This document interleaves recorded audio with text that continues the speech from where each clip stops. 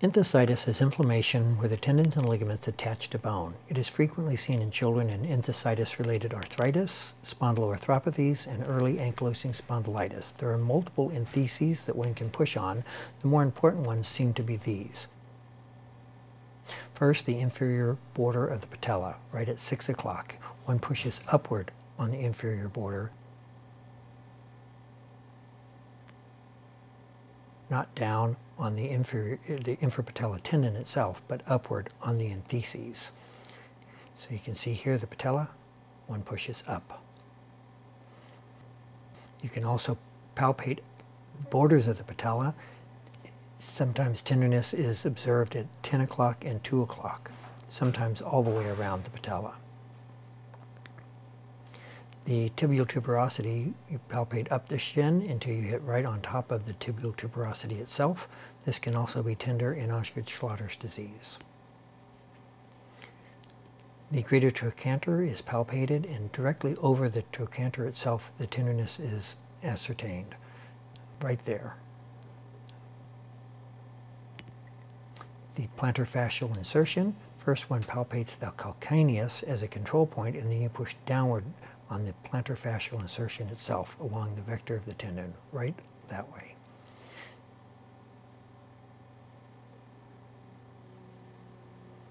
The metatarsal heads are palpated individually, and you have to push again along the vector of the plantar fascia, so you push upward right on the insertion, not on the joint, but on the insertion of the plantar fascia.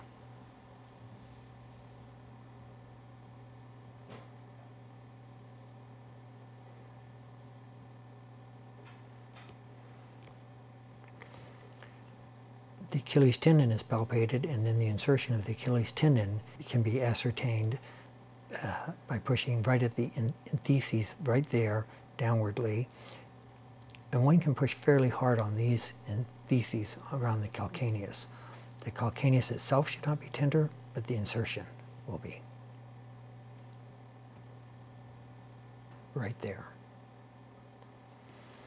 First locate the dimples of Venus, and then go down to the SI joints to locate SI joint tenderness. One needs to push upward a little bit on the SIs, the way that they're built. Right there is the dimples of Venus at the posterior superior iliac spine, and then locate the SI joints and push upwardly.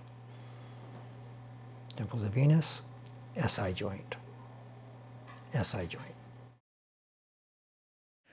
If you had listed a verbal complaint of pain or withdrawal, as shown here, it is grade 2. Mild pain is grade 1, and no pain is 0.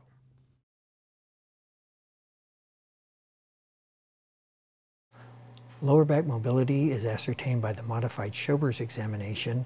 You locate the dimples of Venus and mark a line at the superior border. Then you measure a line 10 centimeters up and 5 centimeters down, trying to keep the tape along the skin line as much as possible. You do this in the erect position, and this 15 centimeter segment that you have now marked, once they bend forward, should expand to more than 21 centimeters. In this patient, you can see that she measures 22 centimeters, or normal. Careful examination of the entheses is an important part of the physical exam of any child complaining of musculoskeletal pain. Otherwise, children with enthesitis will go unrecognized and untreated.